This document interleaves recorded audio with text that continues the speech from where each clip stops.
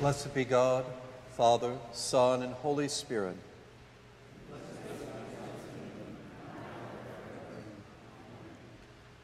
Almighty God, to all hearts are open, all desires known, and from you no secrets are hid. Cleanse the thoughts of our hearts by the inspiration of your Holy Spirit, that we may perfectly love you and worthily magnify your holy name through Christ our Lord.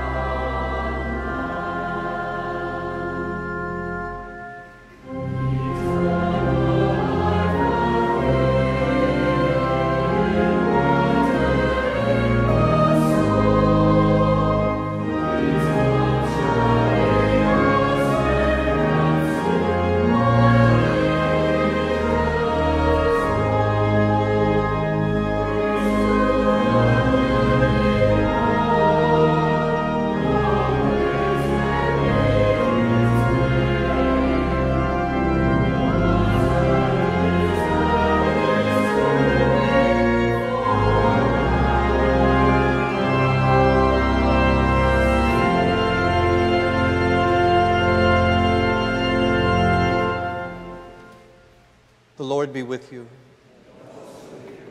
Let us pray. O God, you have taught us to keep all your commandments by loving you and our neighbor. Grant us the grace of your Holy Spirit that we may be devoted to you with our whole heart and united to one another with pure affection.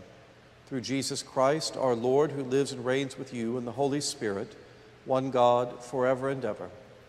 Amen.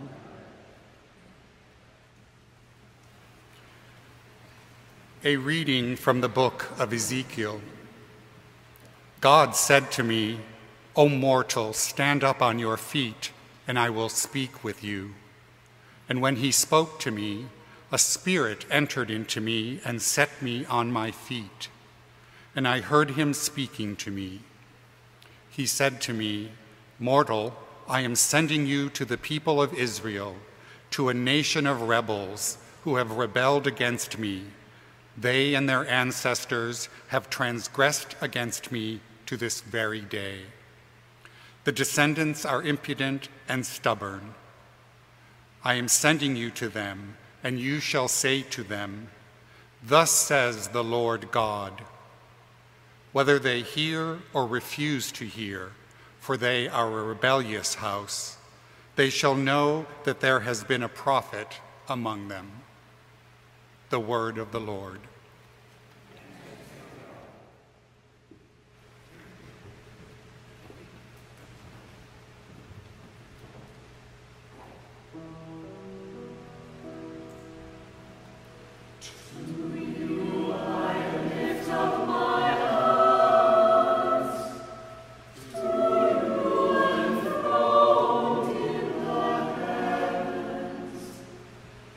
As the eyes of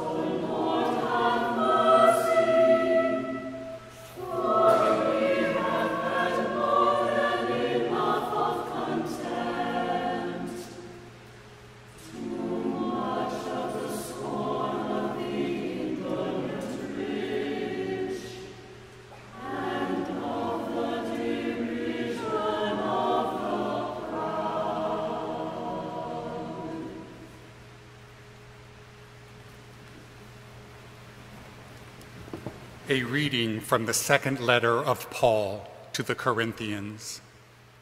I know a person in Christ who 14 years ago was caught up to the third heaven, whether in the body or out of the body, I do not know. God knows. And I know that such a person, whether in the body or out of the body, I do not know. God knows, was caught up into paradise and heard things that are not to be told, that no mortal is permitted to repeat.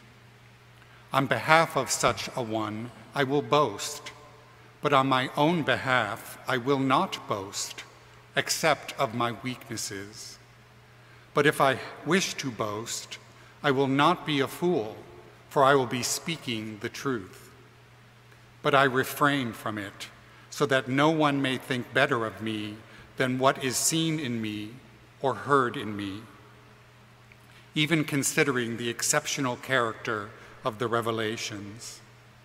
Therefore, to keep me from being too elated, a thorn was given to me in the flesh, a messenger of Satan to torment me, to keep me from being too elated.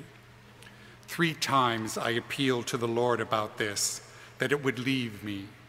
But he said to me, my grace is sufficient for you, for power is made perfect in weakness. So I will boast all the more gladly of my weaknesses, so that the power of Christ may dwell in me. Therefore I am content with weaknesses, insults, hardships, persecutions, and calamities for the sake of Christ. For whenever I am weak, then I am strong. The word of the Lord.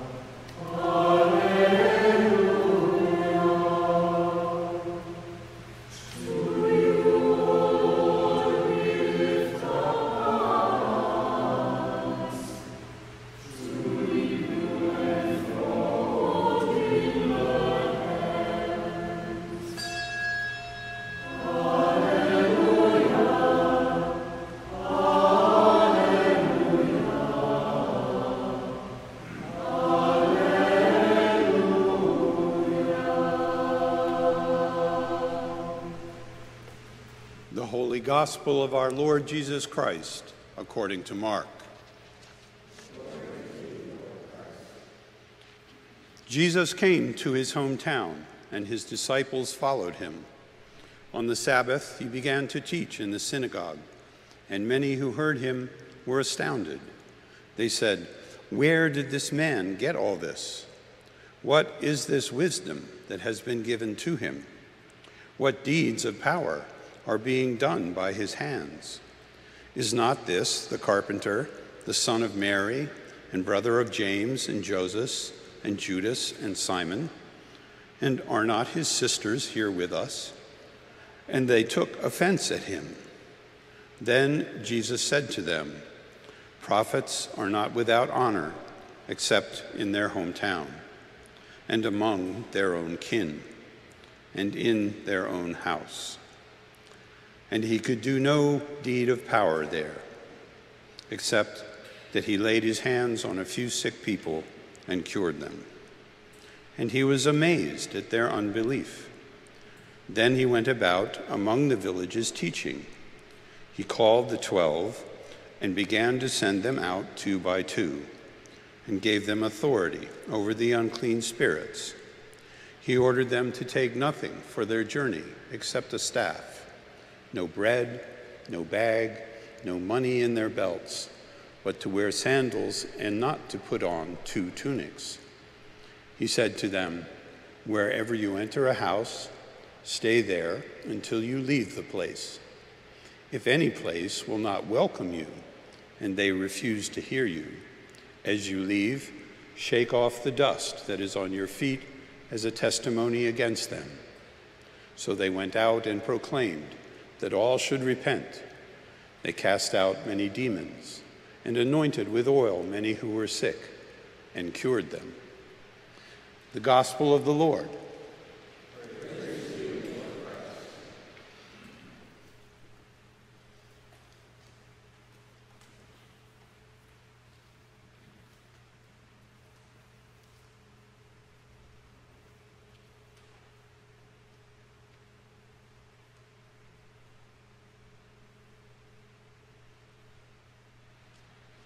Come, Holy Ghost, inspire us with your inmost hearts, that our words may be his utterance and our deeds his actions. In the name of the Father, and the Son, and the Holy Ghost. Amen.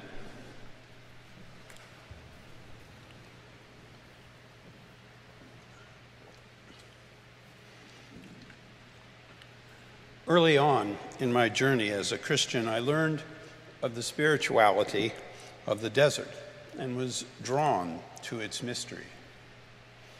There was a simplicity and clarity expressed by the people who chose that way of life, offering practical guides to holy living. These guides involved relational practices and the consequences of those practices. I went around a new corner in my faith life. Until then, to me, religious faith consisted mostly of personal ideas. I hadn't quite gotten the idea that being a Christian was something you can only do with and for others.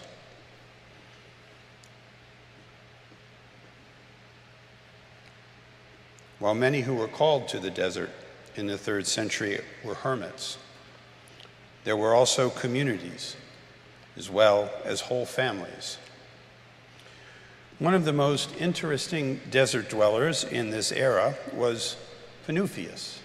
It's a great name, Panuphius. Panuphius had become known for the glory of his virtue and his holiness. He was broadly held in high regard for his many miracles. Panuphius feared, however, that he might have already received his eternal reward, his remuneration, in the form of human praise. In particular, in that detestable vanity of popularity. He secretly fled the large monastery of which he was the abbot. He put on worldly clothing and for many days lay weeping at the door of another monastery. Once admitted, he was assigned to a young monk who was in charge of the garden.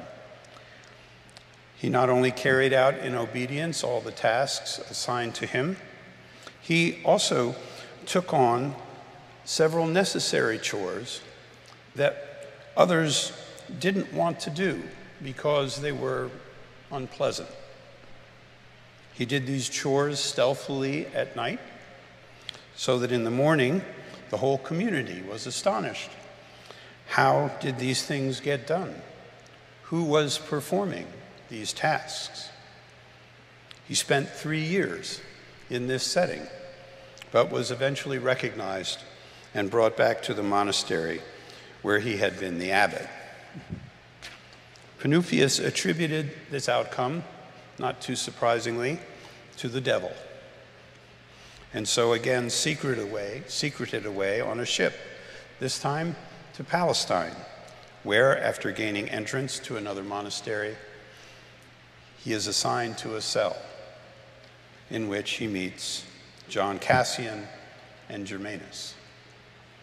Panuphius tells these young monks about the asceticism of Egyptian desert life, encouraging them to go and seek wisdom among the monks dwelling there. The result is that John Cassian eventually writes The Conferences, which is a record of his and Germanus' conversations with various desert fathers, all of which would have been lost to us without his efforts. It is just this kind of connection, born of humility and anonymity, through which come jewels in the crown of salvation. It is incalculable how many ways in which individual acts ripple out across the horizon of the kingdom. We also know that the great Dominican scholar and theologian Thomas Aquinas very much enjoyed the occasions when he would not be recognized and would instead be mistaken for being just another member of the entourage of monks traveling with Aquinas. He then would be assigned to some lowly task in the monastery, like washing dishes, and in this he lived out what he had written. Almost the whole of Christian teaching is humility. Jesus spends much of his ministry dealing with humankind's variously overburdened attachments to morality, authority, and the role of God in history. Jesus wraps this all up under the heading of God's kingdom, or the reign of God, which is meant to simplify, through the telling of parables, God's relationship to us, our relationship to God, and to one another. Regularly, he gets caught up in scandals, many of which are just caused by the way people perceive him. Fast forward to the next level, in a period where the church, the early church, begins to strive for clarity in how one should see Jesus, formulae were devised to sort out various misunderstandings or heresies. And these corrections usually covered a broad range of topics and problems, but many had to do with how one should perceive Jesus and why. Fast forward again to a third level, and we could say the way you and I think of and relate to Jesus determines how we live as Christians. And I'm not suggesting here that any of us think or act consciously governed by doctrine or systematic theology. That would be exhausting and probably boring. What I am suggesting is that it is a good idea to regularly allow the Holy Spirit to take you on a good deep dive into the question, how do I relate to Jesus and why? In our gospel, Jesus is in his hometown. His neighbors are wondering, with no small dose of attitude, who does he think he is? They are seeing him as his human self, with brothers and sisters. And this is not entirely inaccurate. Jesus is like us in all ways except sin. So day in and day out, Jesus, following his Father's will, is doing what Jesus does. And this includes accepting the way he is perceived by those close to him. Here again, it is demonstrated that faith is required of those who seek healing. So he can do no great works. Some of us, it seems, would prefer to go without healing. There's never been a shortage of unclean spirits or the need to repent. So Jesus began to send them out, 2 by 2, giving them authority over the unclean spirits and to preach repentance. Take nothing with you, and oh yes, no gadding about. They go 2 by 2 so that they each have a witness. Yeah, let's get out of here. They don't want our help. We'll put this behind us entirely. Somewhere, there's someone who doesn't see the glory of God in all people and lives in fear. Somewhere, there's someone that believes that they don't need the body. There's someone who fails to acknowledge that when one part of the body is hurt, they also have been injured. Somewhere, there's someone who thinks that their life is their own, especially their gifts. Somewhere, there's someone who has forgotten that love is other-oriented. Somewhere, there's someone who doesn't know that they still have another chance. Either everybody counts or nobody counts. So they went out and preached that people should repent. And they cast out demons and anointed with oil many that were sick and healed them. Amen.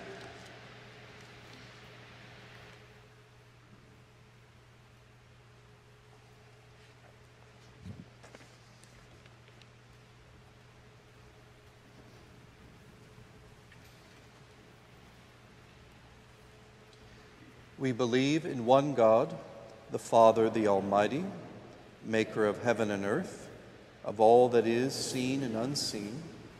We believe in one Lord Jesus Christ, the only Son of God, eternally begotten of the Father, God from God, light from light, true God from true God, begotten, not made, of one being with the Father. Through him all things were made. For us and for our salvation, he came down from heaven. By the power of the Holy Spirit, he became incarnate from the Virgin Mary and was made man. For our sake, he was crucified under Pontius Pilate. He suffered death and was buried. On the third day, he rose again in accordance with the Scriptures. He ascended into heaven and is seated at the right hand of the Father. He will come again in glory to judge the living and the dead, and his kingdom will have no end. We believe in the Holy Spirit, the Lord, the giver of life, who proceeds from the Father and the Son. With the Father and the Son, he is worshipped and glorified. He has spoken through the prophets. We believe in one holy Catholic and Apostolic Church. We acknowledge one baptism for the forgiveness of sins. We look for the resurrection of the dead and the life of the world to come. Let us pray to the living God, saying, "Hear our prayer." For God's people throughout the world, for the Anglican Communion, and for Justin, Archbishop of Canterbury, for the Episcopal Church, for Michael, our presiding bishop, for Dorsey, our bishop, and for Ketlin, our bishop-elect, for Sheldon Calvary Camp, for the life and witness of this congregation. Guide your church with the wisdom of Christ. Living God, in your mercy, for this community and the world, for everyone affected by extreme heat, for families waiting for news of their loved ones in Surfside, for first responders, search and rescue workers, and all who offer comfort and support, for places around the world affected by COVID-19, and for effective and equitable distribution of vaccines. Hear us as we look to you for help. Living God, in your mercy. For our nation, as we celebrate Independence Day, with gratitude for those whose vision established our country and those whose labor built it, for wise use of the gift of freedom, for a spirit of unity and an end to polarization and contempt, for fulfillment of the dream of liberty and justice for all, for the strength and courage to strive for the common good, for those who serve and defend our country, particularly Christine, Wade, Trace, Robert, and John, for their families, and for the safe return of those far from home. Open our minds and hearts to the prophetic message of freedom and equity. Living God, in your mercy, we give thanks for the birth of Charles Wilson Levine, grandson of Karen Young. We praise you for your goodness and love. Living God, in your mercy, for those who turn to you in their weakness, for Elise, Diane, Benjamin, Bob, Henry, Tim, Luke, Bob, Erica, Margaret, Anna, Nikki, Henry, Fairfax, Stefan, Linda, Paul, Tony, Paulette, Charles, Anne-Marie, Paul, Catherine, Murray, Phil, Louisa, Jamie, Jackie, Deborah, Nancy, Andy, Trish, and all those who have been commended to our prayers. For people suffering from COVID-19 and for those who care for them. For people throughout the world living with HIV and AIDS. For those struggling with addiction and those in recovery. For caregivers. For those whom we now name.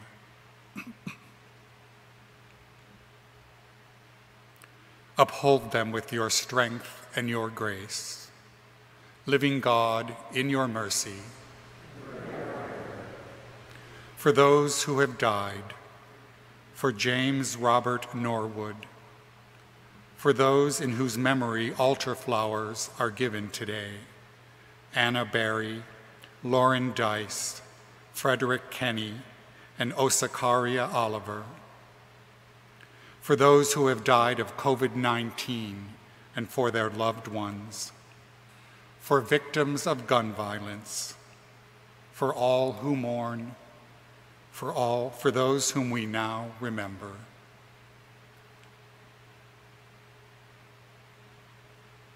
Receive them into the arms of your mercy and into the blessed company of the saints in light.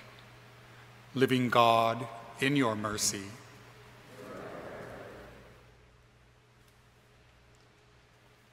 Let us confess our sins against God and our neighbor.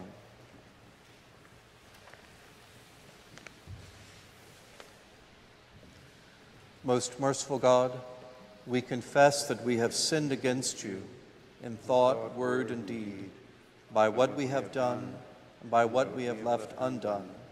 We have not loved you with our whole heart. We have not loved our neighbors as ourselves. We are truly sorry. We humbly repent. For the sake of your Son, Jesus Christ, have mercy on us and forgive us, that we may delight in your will and walk in your ways to the glory of your name. Amen. Almighty God, have mercy on you, forgive you all your sins through our Lord Jesus Christ, strengthen you in all goodness, and by the power of the Holy Spirit, keep you in eternal life. Amen. The peace of the Lord be always with you, and also with you.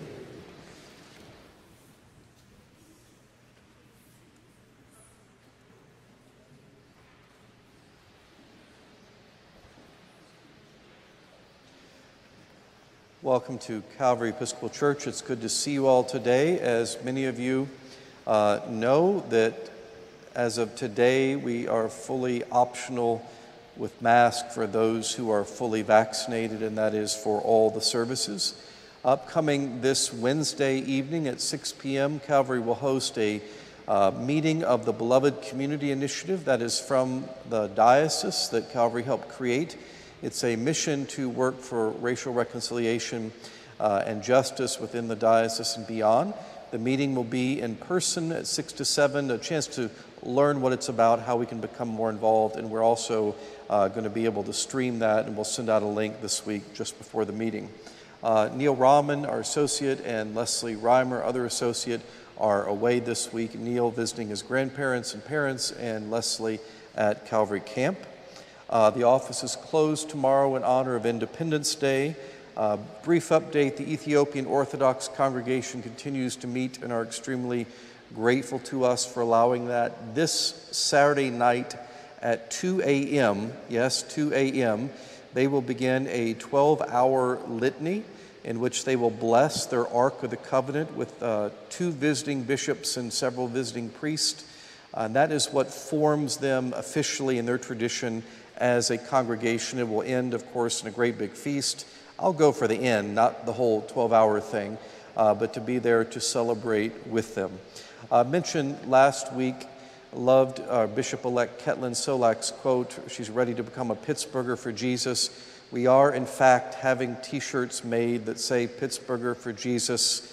Will be available, I hope, in the next month or so for convention as well as the ordination. Remember, that is at Calvary, ordination of the new bishop on Saturday, November 13th. Walk in love as Christ loved us and gave himself for us, and offering and sacrifice to God.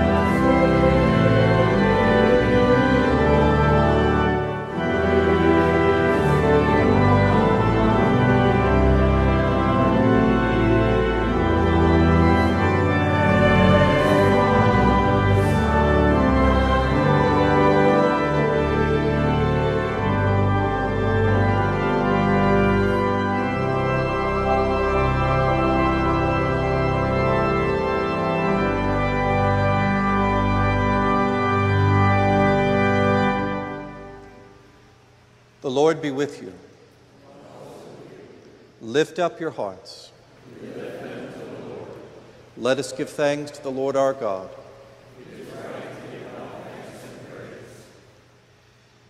It is right and good and joyful thing, always and everywhere, to give thanks to you, Father Almighty, creator of heaven and earth.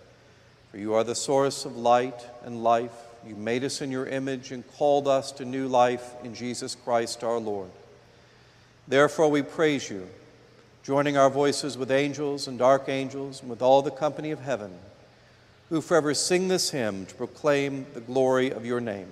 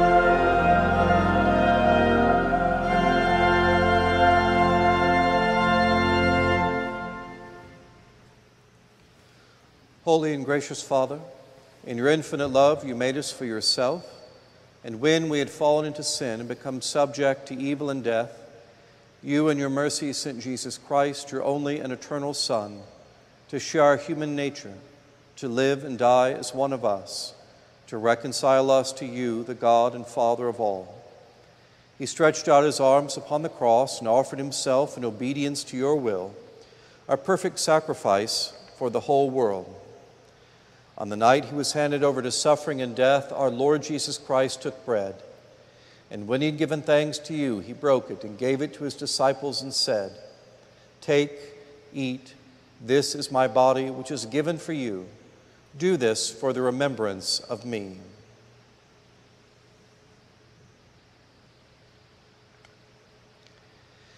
After supper, he took the cup of wine. And when he had given thanks, he gave it to them and said, "Drink this, all of you. This is my blood of the new covenant, which is shed for you and for many for the forgiveness of sins. Whenever you drink it, do this for the remembrance of me."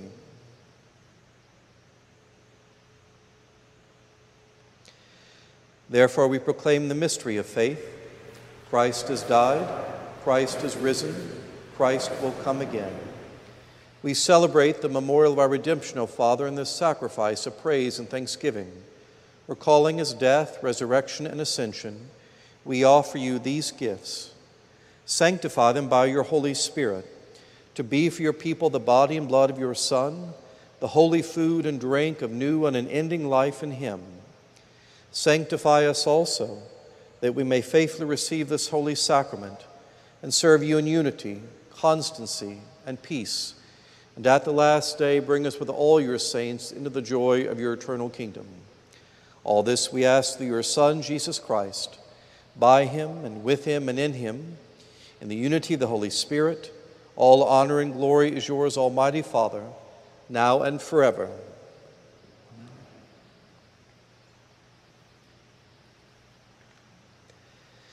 And now, as our Savior Christ has taught us, we are bold to say, "Our Father, who art in heaven, hallowed be thy name. Thy kingdom come, thy will be done, on earth as it is in heaven. Give us this day our daily bread, and forgive us our trespasses, as we forgive those who trespass against us. And lead us not into temptation, but deliver us from evil. For thine is the kingdom, and the power, and the glory, forever and ever."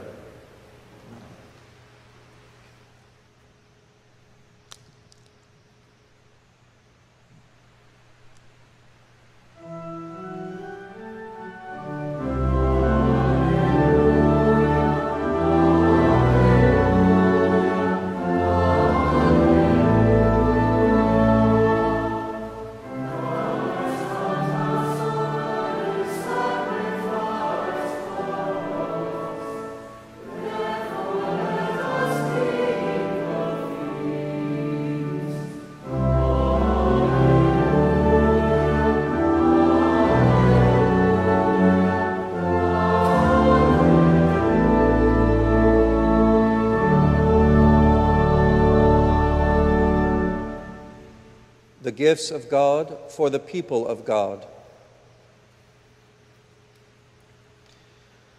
Come, Lord Jesus, and dwell in my heart in the fullness of your strength. Be my wisdom and guide me in right pathways. Conform my life and actions to the image of your holiness, and in the power of your gracious might, rule over every hostile power that threatens or disturbs the growth of your kingdom, who with the Father and the Holy Spirit lives and reigns, one God, in glory everlasting. Amen.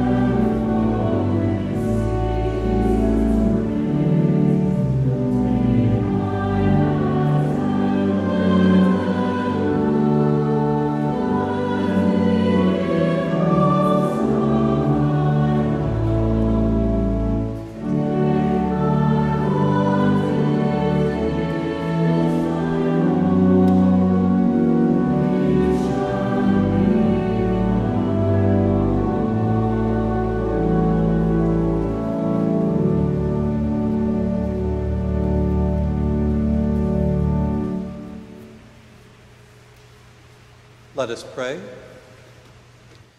Eternal God, Heavenly Father, you have graciously accepted us as living members of your Son, our Savior, Jesus Christ, and you have fed us with spiritual food in the sacrament of his body and blood.